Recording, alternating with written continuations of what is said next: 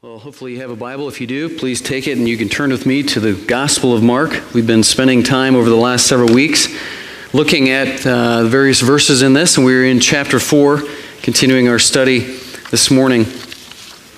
Some of you might keep tabs on the investment world, and you might have heard, if you do, that the stock price per share for both Amazon, a company you're probably familiar with, as well as the parent company of Google, which is called Alphabet. Both of their stock prices went over $1,000 last week.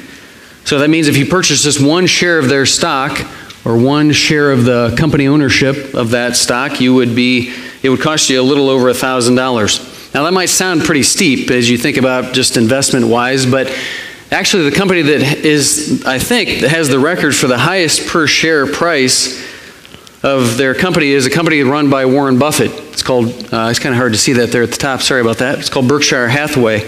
And the Class A shares of this company are currently selling, at least the last time I looked, for $249,380. So it'll set you back just almost $250,000 Class A shares to own a piece, just one piece of that stock, which asks or begs the question, why in the world would anybody pay that much money for just one share of stock for that company? Well, they do it because of the financial results that company has produced over the years. Think about this. If you'd invested $1,000 back, if only, right, in 1964, $1,000 at $19 per share, you would have purchased a little over 52 shares with that money. Today, that would be worth over $13 million. Just a tidy return on your investment there, huh? But compounded, as you think about that stock, their stock compounded over the years that it's been in existence, their rate of return is a little over 20%, which is pretty amazing. I think the normal stock, the New York Stock Exchange or the S&P is roughly between 10 and 12%, so almost double that. And the reality, though, is that Warren Buffett, as you see that gentleman there, and his business partner, Charlie Munger, they are going to eventually die.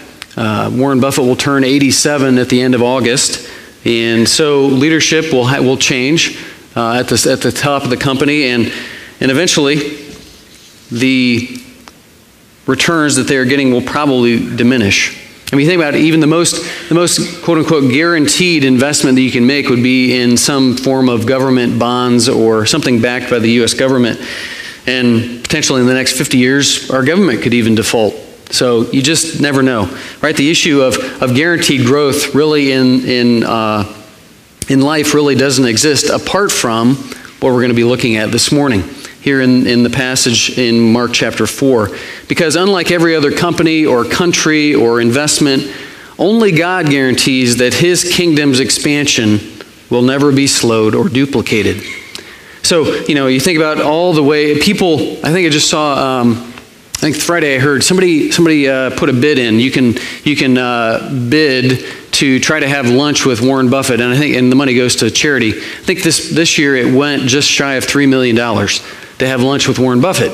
And you're like, whoa, why in the world would you pay that much money? Well, he's the Wizard of Omaha, they call him, right? He's the Oracle of Omaha. He's the one who has produced these results that people want to pick his brain and figure out how he did this so that they can duplicate it. The problem is, it can't be duplicated. You think about, people try, and certainly they do for a while, but the only kingdom that produces guaranteed results is the Lord's. And so, we look at others to try to duplicate what they're doing, but God says, no, follow me. Follow me and be a part of my kingdom. So one of the questions I want us to be thinking about this morning is to consider the role that God wants you and He wants me to fulfill in this kingdom. As we think about it expanding and growing, what role does He want you to play? What role does He want you to be fulfilled? First and foremost, asking the question, are you a citizen of His kingdom? And that happens as we repent of our sin and place our faith and trust in Christ alone as our Savior. But secondly, asking the question as well, how well am I receiving and treating the instruction that God provides? You think about some people in March when Berkshire Hathaway has their annual stockholders meeting, it's packed. People tune in on the internet to find out, okay, what's the latest tidbit that I can get from Warren Buffett? Do we treat the Scripture in the same way? So we think about, Lord, give me your instruction. I need your instruction. And so that is going to then have an impact on the way that we live and think about how we as kingdom citizens, if you know Christ as your Savior, how that should then affect the way that you the choices you make on a daily basis. So let's consider these verses. Look, if you have a Bible, turn over to our passage in Mark chapter 4. It's going to be starting in verse 21, and we're going to follow through verse 34. If you don't have a Bible, I have the passage on the screen that I'll read through. I would ask that you join me in standing as we honor God, the reading of God's Word this morning, at least the first reading of it. Mark chapter 4, starting in verse 21. And Jesus was saying to them, so he's already read in chapter 4, we've seen a first set of parables, or one parable. Now we're going to start, starting in verse 21, we're going to see three more. So first one, he was saying to them, a lamp is not brought to be put under a basket, is it? Or under a bed? Is it not brought to be put on the lampstand? For nothing is hidden except to be revealed, nor has anything been secret, but that it would come to light. If anyone has ears to hear, let him hear. Verse 24, and he was saying to them, take care what you listen to. By your standard of measure, it will be measured to you, and more will be given you besides. For whoever has, to him more shall be given, and whoever does not have, even what he has, shall be taken away from him. Verse 26, so this is the next parable. And he was saying, the kingdom of God is like a man who casts seed upon the soil. And he goes to bed at night and gets up by day, and the seed sprouts and grows. How does this happen? He himself does not know. The soil produces crops by itself. First the blade, then the head, then the mature grain in the head. Verse 29. But when the crop permits, he immediately puts in the sickle because the harvest has come. Verse 30. And he said, here's the third one. He said, how shall we picture the kingdom of God? Or by what parable shall we present it? It is like a mustard seed, which when sown upon the soil, though it is smaller than all the seeds that are upon the soil, yet when it is sown, it grows up and becomes larger than all the garden plants and forms large branches, so that the birds of the air can nest under its shade. So there's the three parables. He finishes then, 33 and 34. With many such parables, Jesus, he was speaking the word to them, so far as they were able to hear it. And he did not speak to them without a parable, but he was explaining everything privately to his own disciples. So having read that, let's pause now and just pray and ask God to help us as we jump into this passage. Oh Lord, we have spent time already considering the lyrics of the songs we've sung. We're thankful, Lord, for those songwriters who have put onto paper lyrics that help fan our emotions for you, Lord, fan our desire for you through music. We're so grateful for that medium that helps to engage our emotions as well as our minds in worship of you. And so we pray now as we pause and now transition to a different form of study, we ask that you would prepare us, Lord, to hear from you. Lord, these three parables that Jesus spoke, he didn't speak them just for the sake of speaking. Lord, you had a purpose. And so my desire, I pray, would reflect the desire of each of us here this morning, that we would have ears to hear. Lord, to be desiring your instruction, to hunger to know you more.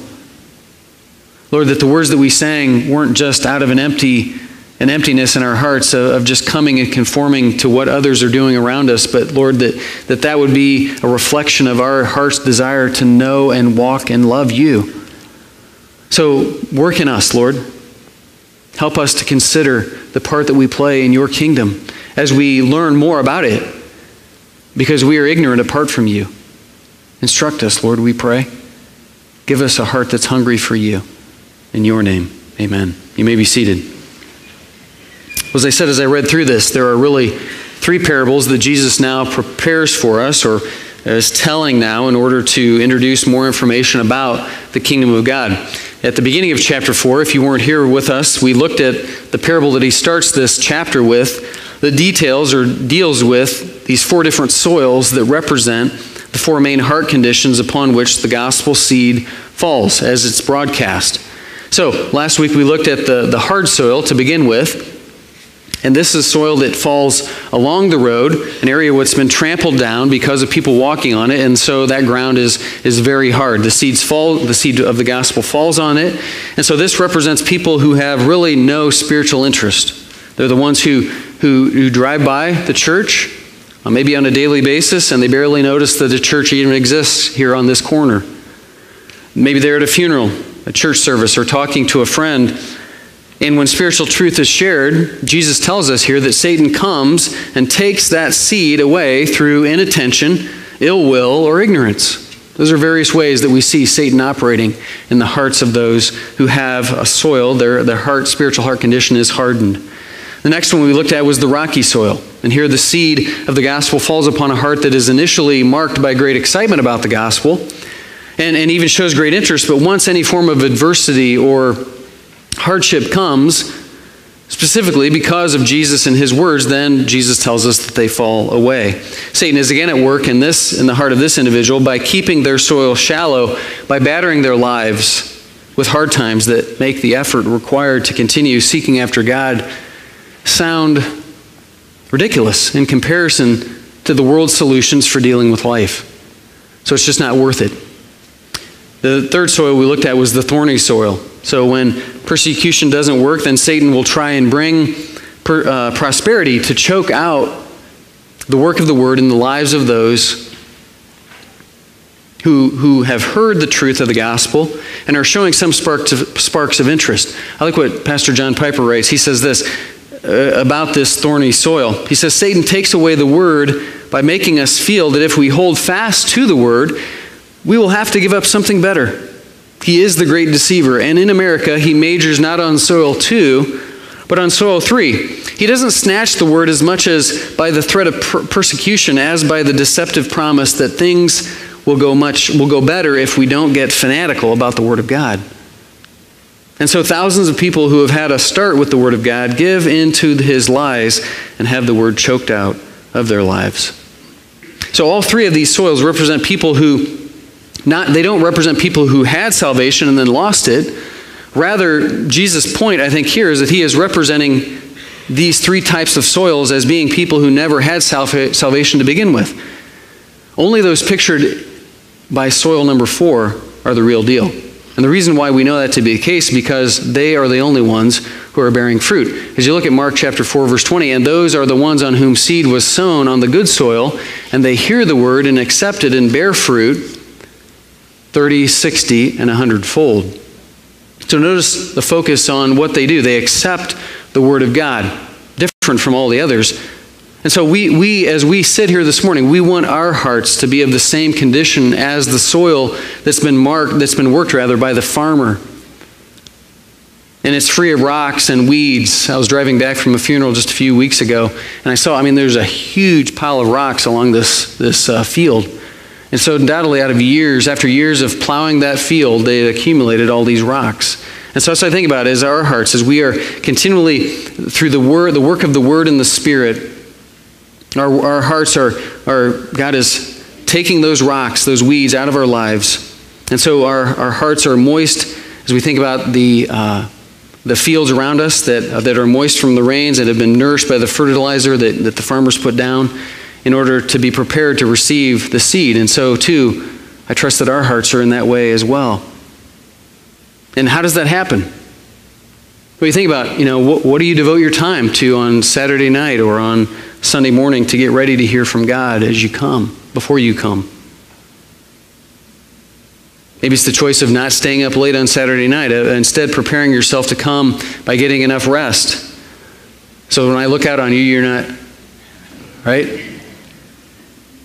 Don't believe the lie that what you're thinking of doing at 10 p.m. or 11 p.m. on Saturday night is more important than what you'll be doing here at 10 a.m. or 11 a.m. on Sunday morning.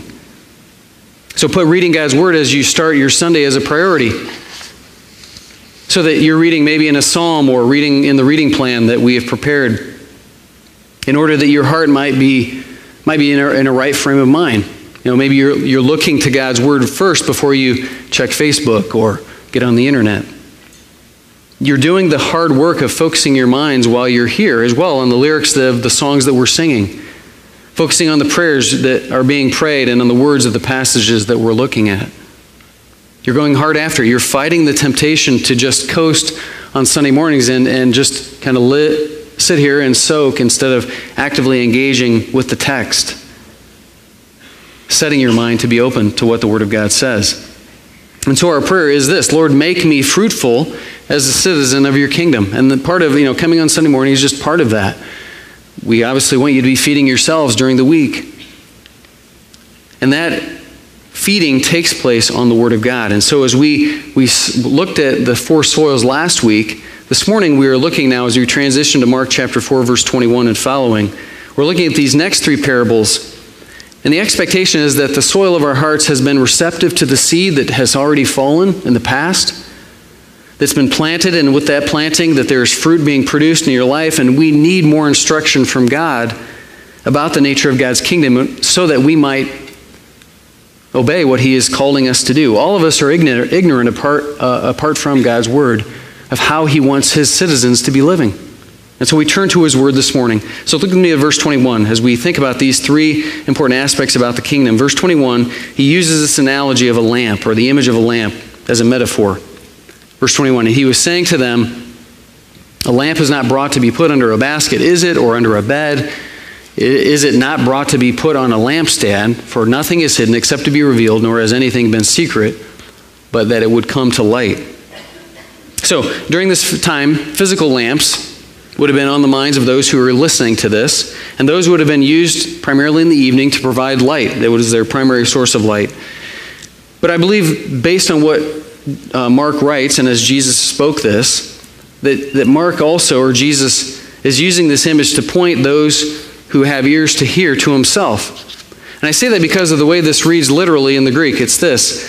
In the Greek it would be this. The lamp does not come to be put under a basket, does it? And there is that definite article there, combined with this verb, to come. I mean, I don't think we see these lamps walking across the stage, right? I mean, they don't kind of walk off the sanctuary and spend time in the storage room during the week, and then they make their way out here onto the stage, right? They don't do that. So I think the way that Jesus is describing this, He is doing it in order that we might understand He is using this lamp to point really to Himself.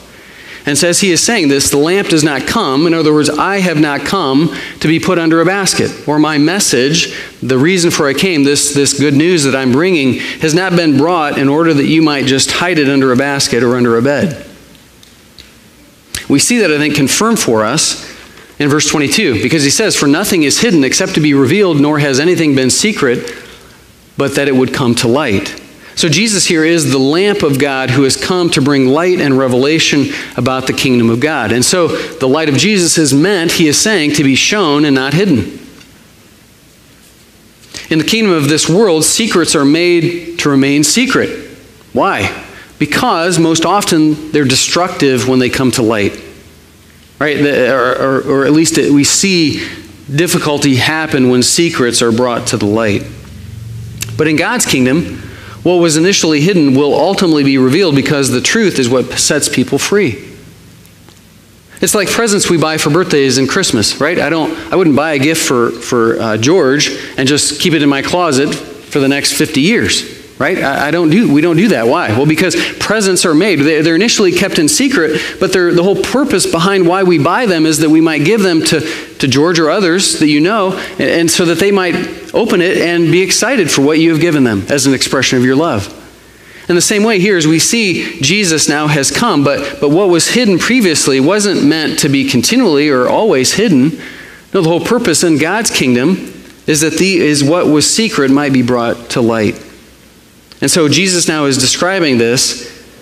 In His kingdom, the light that He has brought is not meant to be hidden, but rather to be shown. So one conclusion is this. So if you hide it, you misuse it. So if you hide this revelation about Jesus, the light, the lamp, then you misuse it. And so that begs the question, well, how are we tempted to hide the truth about Jesus? Like most clearly, we hide that by not engaging others in spiritual conversations about Jesus. Because somebody had to take the risk to open their mouth to talk to you about it. Right? And somebody didn't hide it, they didn't misuse it when they talked to you about it. But sadly, oftentimes in our selfishness, we're content in going through our day focused on just completing our to-do list or just discussing the trivial items of the day with our coworkers or our neighbors or our friends. I was thinking about this week as I spoke with a gentleman who's telling me about his dad, who's 95. He has COPD. He lives with one of my friend's sister. So the father lives with his daughter. He was a World War II veteran, was a prisoner of war for 2 years. Very interesting. I'd love to talk to him. But he doesn't really want people to be around him because of his struggle with breathing. Now, he's Catholic. So my friend said that he prays the rosary a lot. Because like, what do you do if you're by yourself all the time? But I didn't have the opportunity to transition that conversation into more spiritual things, just because of the time and I had to leave. But just thinking, okay, if I were to engage my friend again the next time about this and bring up his father, how might I transition? Because his dad at 95 with COPD is probably close to death. I mean, my friend even said that. And so my in was maybe just to be thinking about, as his father is getting close to death, to be thinking about, well, what do you think would happen to you? And just to see where that goes. To begin to think about spiritual things so that I'm not hiding the light of Jesus. Because my friend is in his 70s. I trust he'll continue to live for a while, much longer, but just thinking through, okay, how are we seeking to engage others in conversation? I was also encouraged as I was talking to another gentleman this week who shared with me that a relative of his was in the Ravenscroft Beauty College. So you might have heard that there was an active shooter there. And he told me after hearing the news that he began thinking about how he might minister to his family if things turned out for the worst. I think this is an application of this as well, of thinking about the light of Jesus. It's meant to be shown and not hidden, especially in times of tragedy, and especially in times of difficulty. Because where do we find our hope? We find our hope in the Lord. So the light of Jesus is meant to be shown. It's meant to be read and applied to the situations of life that we experience. So we're called not to misuse it by hiding it. In verse 23, Jesus says, if anyone has ears to hear, let him hear. And I think he says that because all of us are tempted to hide it and thus misuse it. But he continues on in verse 24. Verse 23, we should pay attention to how we're hearing. As we think of verse 23, if anyone has ears to hear, let him hear. Be careful, give attention. Right, like those people who want to hear, they pay $3 million to have lunch with Warren Buffett. How are we paying attention to the instruction that God has provided for us? Verse 24, as Jesus continues, he was saying to them, take care what you listen to. But your standard of measure will be measured to you, and more will be given to you besides. For whoever has, to him more shall be given, and whoever does not have, even what he has, shall be taken away from him. So take note of what Jesus is saying here. He is saying, be careful how you receive the light of Jesus that he sheds upon us through his word. And the phrase, by your standard of measure, it will be measured to you, I think means this. How you value the light that Jesus shines forth, how you receive it, how you value that, will then be turned around and will be used to determine how much light you're given. Jesus clarifies what he means in verse 25. For whoever has, to him more shall be given. Why will the person who already has been given light from Jesus be given more? Well, because he or she values what they have been already received. Therefore, they seek after more, and more is given to them by Jesus. This is contrasted with the person who has had the light of Jesus fall upon them, but they have no interest in getting more. Right, look at verse 25. And whoever does not have, even what he has shall be taken away from him. I think here's what Jesus is saying. So if you hide it, you risk losing it. So pay attention to how you're hearing. Is the Word of God something you see as a treasure? Is it something you take in each day because it's a necessity for you to fight the fight of faith?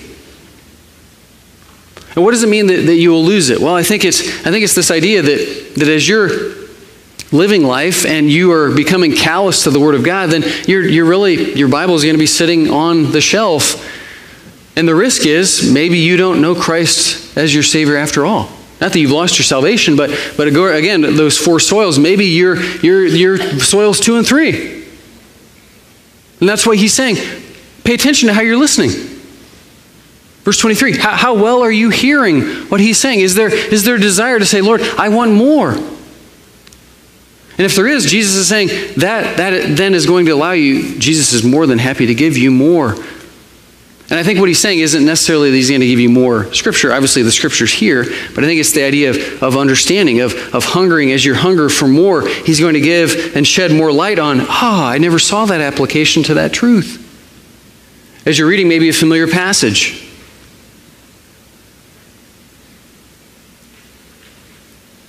The revelation of God is meant to be shown, not hidden. Right? And so as we think about, as we're taking in more, would you not naturally then be so excited as you're experiencing the work of the Spirit through His Word in your own life to then share that with other people? And then the light of Jesus is shown forth. The light is meant to be accumulated and applied, not cast aside and taken for granted. The lamp of Jesus' light is meant to be added to as we interact with the Word, which gives light to our paths, allowing us to navigate uncharted waters. The reality is we all are entering new phases of life because we're all getting older. I've never been 45 and 274 days. I don't know if that's true, but anyway, you know that idea, right? Today's the only day I'm going to live that. We're all entering new phases of life. And so the reality is, as we leave the arrogance of youth, we move into the middle life years where disillusionment happens oftentimes. And then you transition into the older age where disappointment and deterioration takes place. We all need the Word of God to help us deal with the next progression of life. And so here Jesus is saying, take in my Word. I'm the light, and I've come. Don't hide me under a basket. Don't put me under the bed. Don't put my Word on the shelf where it's going to collect dust. Instead, receive it and use it and apply it that I might get the glory. And so the kingdom of God's values and purposes are renewed as we find ourselves daily led by the light of Jesus' Word. That's what this first parable is describing. As we continue in verse 26, we see this next parable, verse 26, and he was saying, the kingdom of God is like a man who casts seed upon the soil. Now this should sound familiar because verses 1 through 20 has the same imagery, right? You have a farmer casting out soil, like last week I was casting out candy, right? So as we're seeing this, I've been down this road. Well, there's a different emphasis on this one. The kingdom of God is like a man who casts seed upon the soil, and he goes to bed at night and gets up by day, and the seed sprouts and grows. How in the world does that do that? He himself does not know. The soil produces crops by itself from the blade, the head, the mature grain. But when the crop permits, he immediately puts in the sickle because the harvest has come. So I want you to see, second point here is, as we think about this aspect of God's kingdom, we need to see first that the kingdom is guided by the light of Jesus' Word. Second, we need to see that the kingdom of God and its growth is powered by God Himself. He's the one who produces this growth. And He uses, in explaining this, He uses this agricultural illustration. But here the focus switches to the process of growth that happens in the fields that surround us.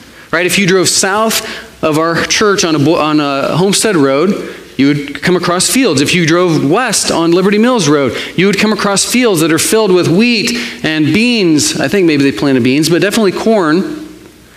And because of the increase in temperatures and the amount of rain that we've had, coupled with the sun that's been able to shine over the last few weeks, you're going to see these tiny little shoots coming up. We were with my parents last weekend, and sure enough, they had some corn stalks, tiny corn stalks in their field behind their house.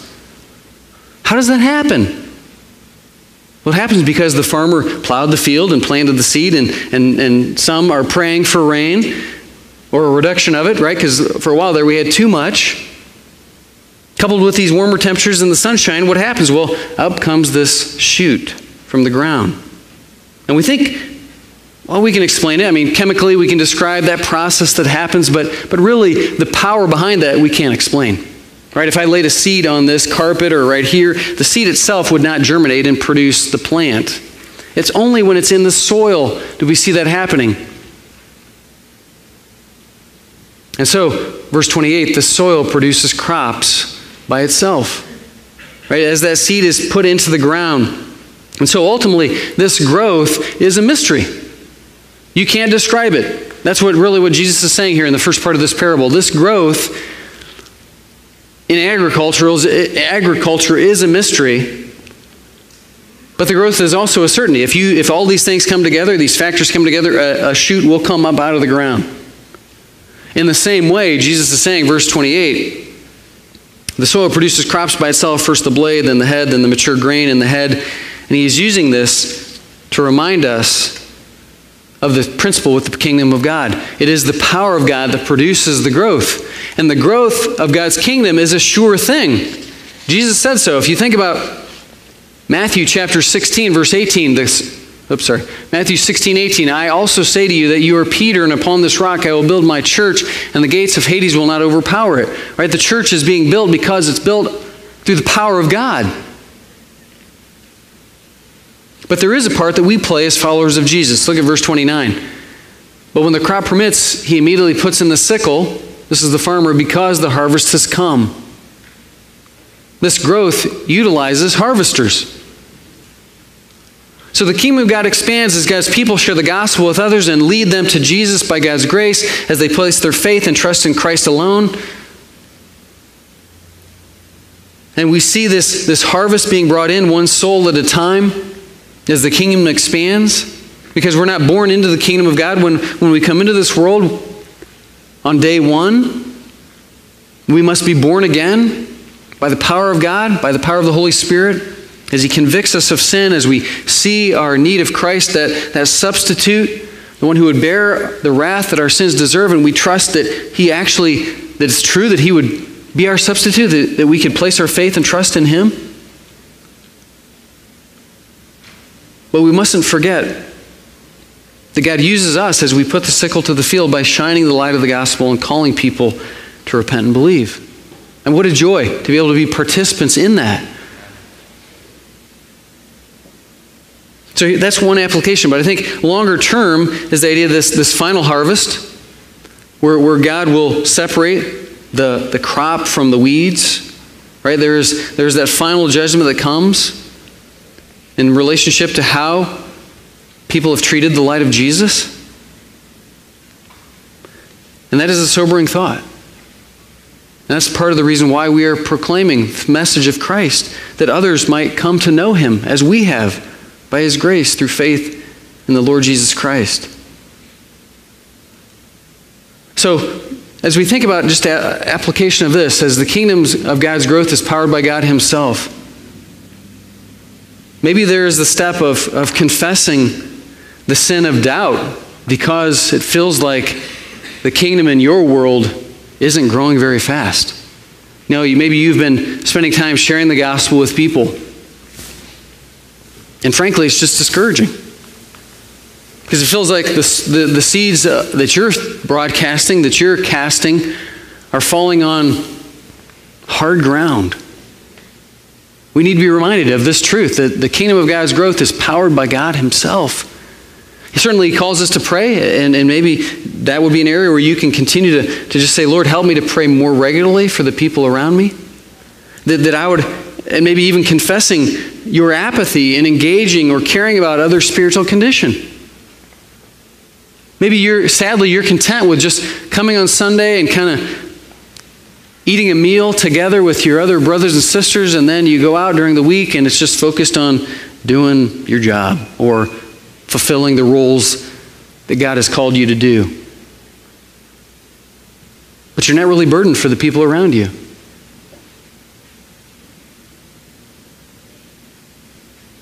And so God would be calling you to say, Lord, I repent of that. Lord, give me a greater passion, a greater heart of love for the people around me.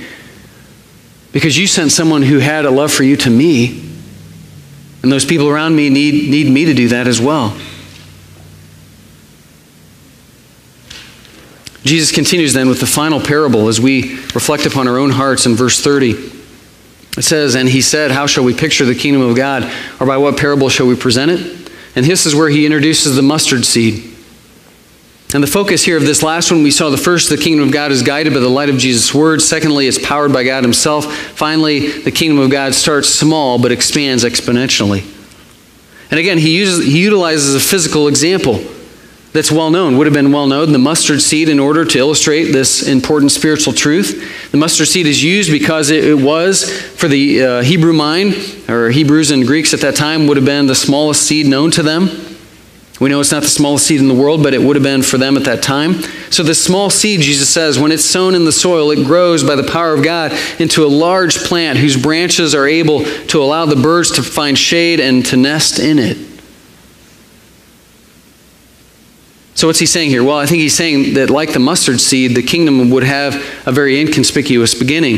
It's interesting that it takes 20,000 mustard seeds to equal 1 ounce. 20,000. That's a pretty small seed. And so it began with Jesus. You think about the ministry that Jesus had as he left the earth. He began with just a handful of followers who saw him ascend back into heaven. And so like the mustard seed, the kingdom produced. Here's an example of a mustard seed. Maybe you can see this picture. This gentleman here standing. I don't know how long it took, but mustard seeds can grow and produce. That's approximately a 10-foot tall. He had another picture where he measured it. It was 10 feet tall. They can grow in size up to 10 to 12 feet. And so this mustard shrub, really it's a shrub. It's the largest among the herbs that a farmer could plant in his garden. And it produces things like this. Now it's not a tree. Obviously you kind of picture in your mind this huge, big tree. Well, it's a shrub, but it's huge. We see these same amazing results take place in the book of Revelation as we think about the expansion of God's kingdom. Revelation 5, 9, and 10. And they sang a new song saying, "Worthy are you to take the book and to break its seals, for you were slain and purchased for God with your blood men from every tribe and tongue and people and nation." There are people from all over the globe who are part of this kingdom. You have made them to be a kingdom and priests to our God, and they will reign upon the earth. There are people from all over the world who are part of this kingdom. It's not just a Hebrew kingdom. It's not just a Greek kingdom. It is not just an American kingdom. It is worldwide. And so here Jesus is reminding us of this truth of how amazing it is to think of just a small number of followers in AD 33 that now has developed into this worldwide group of people who are following after Christ. And what did they do with the instruction that they received? They didn't hide it, they proclaimed it. And we are the direct results of that. And so we have to ask ourselves, we need to be reminded that the work of evangelism it's the important work. That the investment is worth the effort because there is a guaranteed result. Thinking about last year, I mentioned the effort that we made in the summer at our family did called Sundays, the ice cream Sundays on Sunday the day, and inviting our neighbors to come over just as a means of engaging them in conversation. So to think about, that's such a trivial thing. But am I trusting based on this principle that out of that small mustard seed that I'm seeking to engage with my neighbors, hopefully this summer as well, a period of times, that God's going to produce something great from that in the lives of the people who respond. I can't go pick them up and make them come. And last year, in the 4 times we did it, we didn't have the same people. Except one family came twice. But everybody else was a different set of people of the 29 homes that are around our house. But it's funny, one of the kids just 2 weeks ago said, he was over swinging on her swings, "Hey, when are you guys going to have that ice cream thing?" Right? So at least one person's looking forward to it. So you think about, okay, Lord, I'm trusting that the efforts that I'm making today are going to bear fruit because your kingdom, I know, expands exponentially. And in my neighborhood, as I walk around and just seek to pray for my neighbors, I'm praying, believing that God can do that. That what he's saying here is true. And so that's going to lead to life change for me. It'd be much easier just to, kick back on a Sunday night and not have people over. But I want to do what God is saying here, right? I'm not going to hide the light of Jesus under my bed. Right? I want that to be shown, and so that means that I have to take steps to do that. And that means you too have to take steps to say, Lord, how might you be leading us to take some steps in obedience to what you want me to do? Because you don't know what God's doing in the hearts of the people around you until you engage with them in conversation. Jesus finished then the last part of this, verse 33, and with many such parables he was speaking the word to them so far as they were able to hear it, right? This, the people who are attuned to, right? Remember the analogy I gave about the translator, the conversation at my house is Spanish. I'm listening, but I'm not understanding, right? Those who are hearing, they're listening. Are we listening to the parables that Jesus has spoken? And he's explaining to them privately. We're reminded here, I think this, like parables, the kingdom of God requires careful examination and explanation. The reality is we can't just approach God's words flippantly. We need help from others to help us understand it. Sometimes it is hard and difficult to understand. Even Peter said that as he read the writings of Paul, inspired by the same Spirit. So we stand on the shoulders of those before. Sometimes we use commentaries. Sometimes we use others around us to help us to understand what it is that Jesus is saying. Because we want to know him. We want to walk with him. We want to make known the light of the gospel. And so that's why we have other classes, why we have smaller groups, to help one another live life together as kingdom citizens. To understand parables and to understand instruction in the epistles, to understand the Old Testament, to understand the Gospels. And so we need you. If you're a teacher, to be teaching. If we need you at various aspects of the body to be utilizing your giftedness to help others. Right? If your body isn't functioning right, then you feel it. Right? I'm in physical therapy right now from my shoulder to my hip. Right, that's transitioning in phases, right? As we get older, my great-grandfather, getting old and it's for sissies, right? So we're seeking to recognize that all parts of the body need to be functioning in order for all of us to grow and change and live as the kingdom citizens that we should. So as we close this morning, just thinking about these guaranteed results, what part are you playing as the kingdom of God expands? In your bulletin, you should have a response card, and just thinking about some specific questions to consider or statements to consider as we close this morning. On the front of this card, it should have one in your bulletin. On the front of it has an opportunity for you to put your name and address, for us to send you a gift of thanks if you're a first-time visitor. On the back of it, it has these statements. Pray for me as I examine how I might be mishandling the light of Christ as I use it to guide my own way and also share it with others on a daily basis. Or just realistically asking yourself, how might I be misusing it? Secondly, pray for me as I purpose each week to be praying, investing, and inviting others to live under the reign of God's kingdom through faith in its King, Jesus Christ. Right? We're making known this, and we're doing it through the power of the Spirit. As we reflect upon what we've seen here, the kingdom of God is powered by God himself. And trusting that he is working, even though it feels like, well, you're not working very fast, Lord. Or fighting the temptation to not do what you know God is laying on your heart. Finally, please contact me as I see that just like understanding Jesus' parables takes careful examination and explanation, I need help understanding what Christianity is and how someone becomes a citizen of his kingdom. Maybe you're here this morning and this is just reflecting your attitude. You know, you might have a cursory understanding of Christianity, but really you don't fully understand what it teaches and how you can know forgiveness for your sin.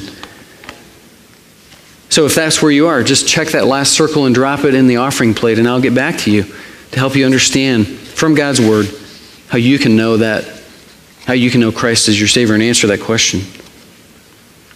So thankful for the time to spend in Mark chapter 4. I trust that you've been encouraged. I'm going to pray, then we'll have a final song, and we'll take our offering as another means of worship. Let's pray together as we finish.